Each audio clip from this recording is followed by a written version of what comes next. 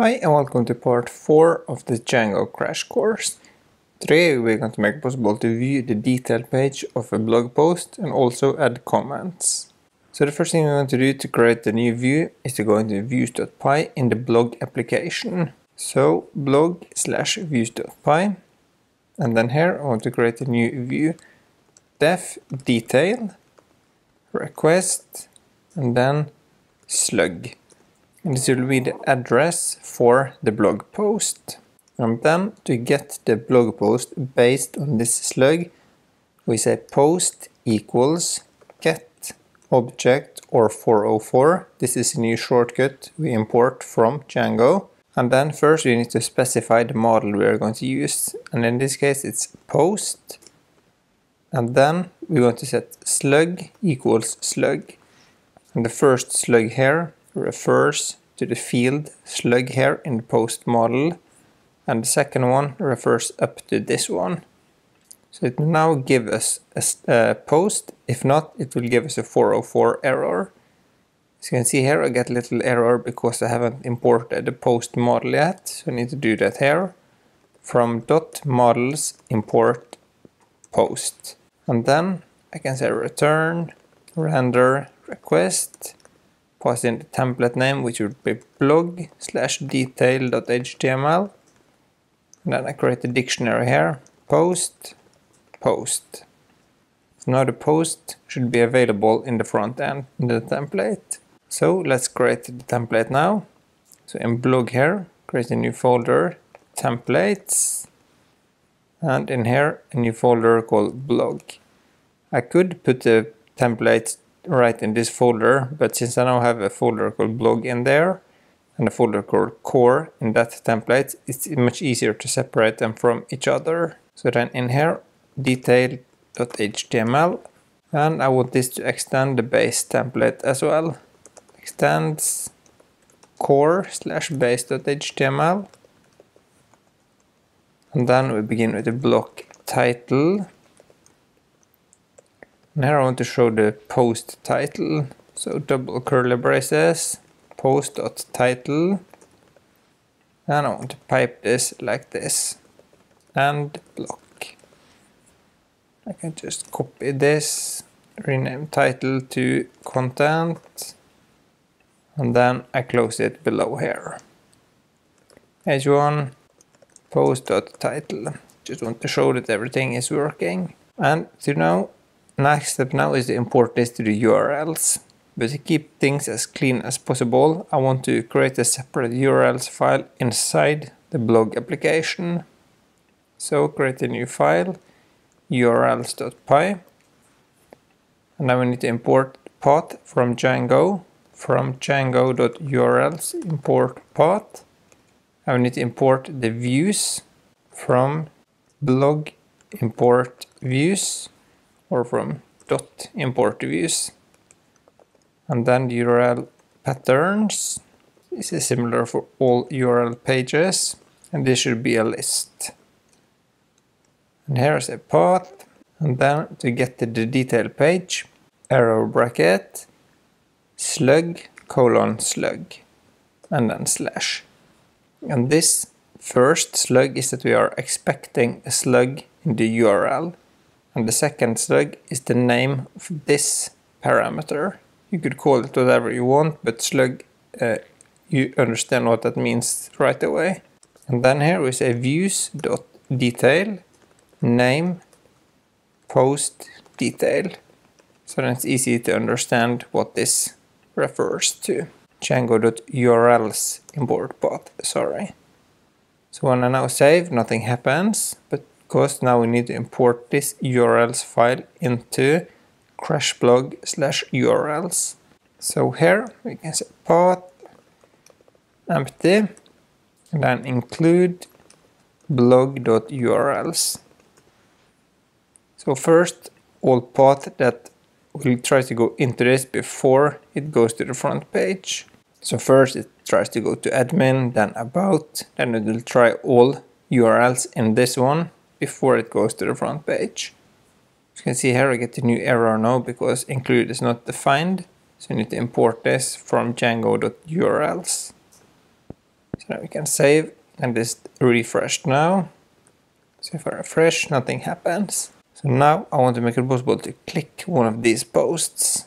So then I need to go back to Visual Studio Code, find the template, front page. And I would like to link on all of these. So href, and then to link to the detail page, we use a new template tag with the curly brace %URL. And this is built-in Django. And then we just specify post underscore detail, which is the name you find here.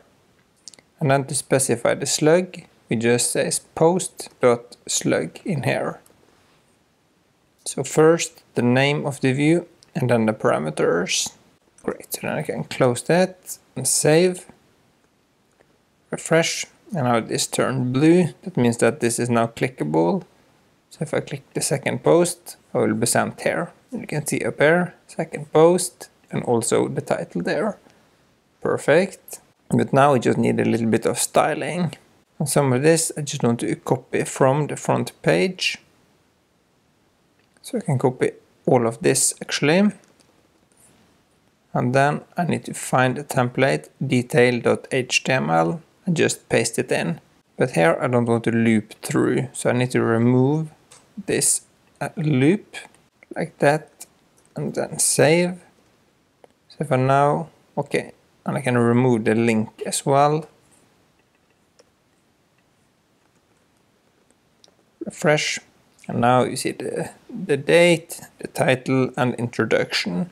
And then I want to add another element around the introduction, strong. And then below here I want to show the post.body and save. So for now refresh, we also get the body here and the introduction is in bold, so we can easily separate them. Perfect. Before I continue, I just want to say thanks to my Patreons. If you too want to support me, you will find a link to my Patreon in the description below. And then the next step now is to add comments to this blog. To do that, we need to create a new database model to keep track of the model, of the comments. So go to models.py, and then here create a new model called class comment models.model. And then the first field here I want to add is a reference to the post, so we know which post the comment belongs to. So post equals models.foreign key, it's called. Then just pass in post and set something called a related name, comments. So now we can easily get all of the comments belonging to a post. On delete equals models.cascade.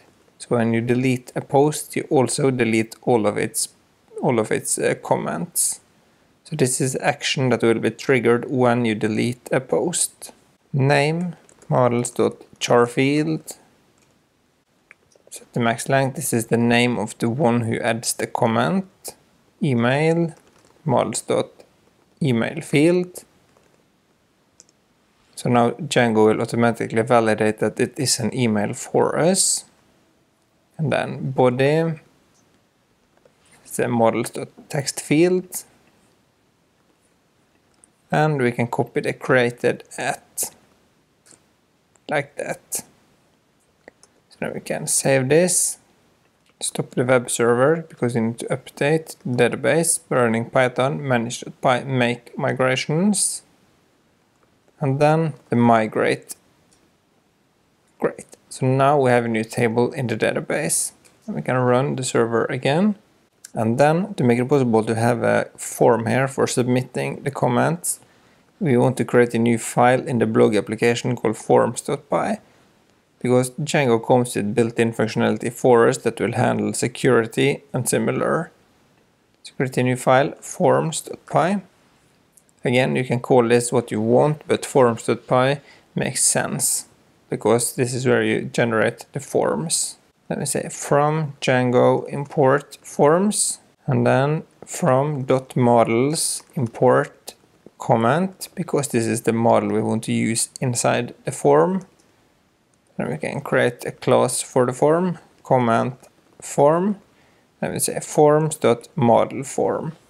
You have a couple of different types of forms, but I like the model form because then you get automatically a form based on the model you specify. So I had a class meta for configuration, model equals comment, capital C of course, and then the fields we want. So create a tuple, and the fields we want here is name, email, and body. Name, email, and body, and then save. Because post, this needs to be specified manually, and created that will be automatically filled out. So now we have this comment form, we can go to views.py in the blog application, and we can import it up here from .forms import comment form, and then in here we can say form equals comment form. Now we need to make this available in the front end like that and save. So then we can show it here. So if we go below here, HR, so we have a separate line, H2 class subtitle is for comments, and then we say form method is post action. No, we don't need to specify the action because it can just go to the page we are on. And then we can say form.sp. This will generate the form for us and gives us the HTML we need. And then we need a button for submitting the form. Div class field, div class control, and then button class. Button is success. So we get a nice green button. Submit, comment, and save. So then we can refresh. Then we see that we got a form here which doesn't look good. We will fix that later. And then we have the button there. But if you submit now, we get multiple errors. First we need to fill out. Because you can see here, CSRF verification failed. And this is built-in security from Django. As you can see here, we get the solution. Actually, in the template, we miss this template tag, CSRF token.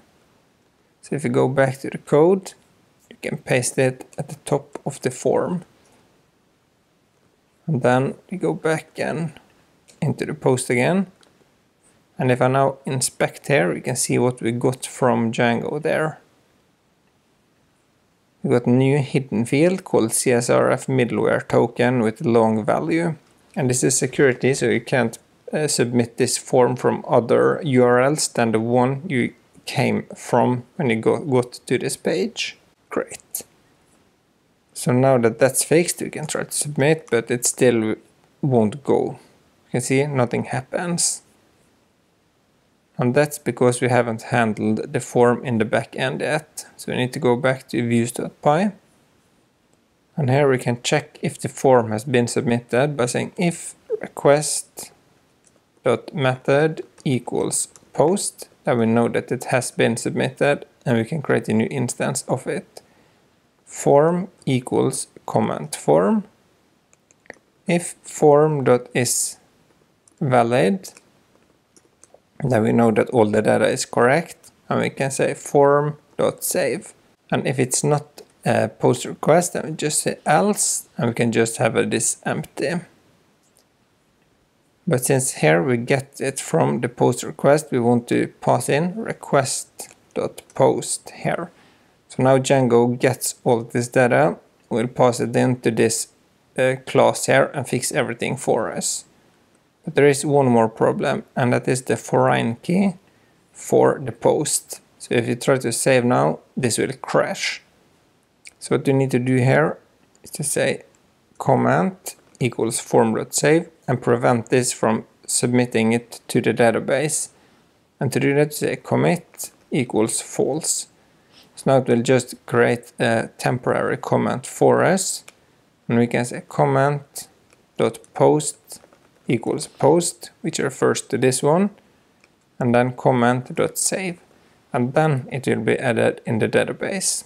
So now I just want to redirect the user back to the detail page instead of just making him render it here, because then you can refresh the page and it will add one more comment. So we just want to say return, redirect, and then post detail, which is the name of the view. Then we just need to specify the slug here by saying slug equals slug and save. So now we also imported the redirect up here. So now we can try to add a comment to the post. Just refresh. Code with Stein. Code with Stein.gmail.com. This is the first comment. Submit. Great, you got no errors. There are no errors in the console, but the comments are still not showing. So we need to fix that now.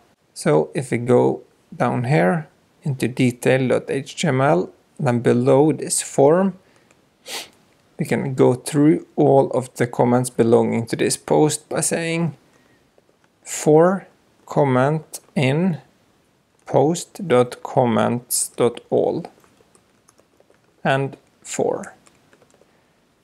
And we can say post.comments because we added this foreign key and set the related name.